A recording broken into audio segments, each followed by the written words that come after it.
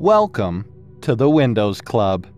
If you wish to view or delete all blocked trackers in Microsoft Edge, then either read through this article on the website or simply watch this video. I will guide you through the procedure. It's simple. Open the Microsoft Edge browser on your computer. Click the three-dotted icon. Select Settings. Go to Privacy, Search, and Services on the list on the left-hand side. Click on the Blocked Trackers option and click on the forward-pointing arrow associated with it. Click the Clear Data button. Click the Clear button. That's it. Isn't this easy and interesting? If you have any doubts, please go to the original article on the Windows Club and write your question. We will surely answer it.